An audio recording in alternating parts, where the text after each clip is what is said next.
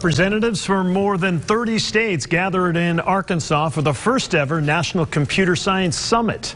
Governor Asa Hutchinson and other state leaders meeting at the governor's mansion today to share ideas on how to better prepare teachers and students in the field of computer science. And even though Arkansas is leading the charge, the governor says more needs to be done, especially when it comes to training programs for teachers.